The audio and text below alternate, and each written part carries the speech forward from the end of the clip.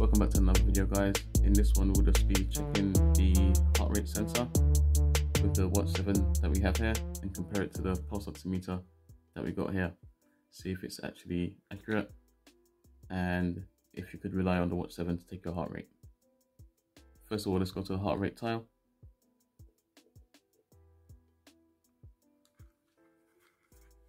We will put the meter on. Let's go to measure.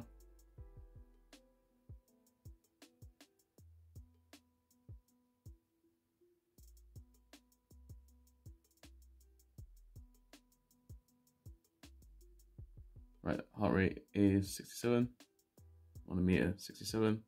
It's pretty accurate. Obviously this gives you a live reading. This just takes the measurement once.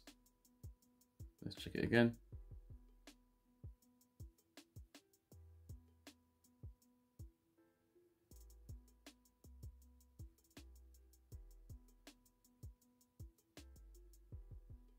It says 71. It's got 969, but I reckon that's gonna go up in a minute because I'm moving and talking. But as you can see, it's pretty close. Right, as you've just seen, the Watch 7 is really close, if not spot on, to the pulse oximeter that we have here. So you can rely on it for checking your heart rate.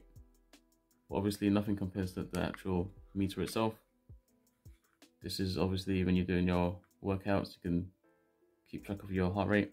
But for, say, like medical purposes, I would always use a meter. Right guys, if you've got any questions, leave them down in the comments. Don't forget to like, share, subscribe.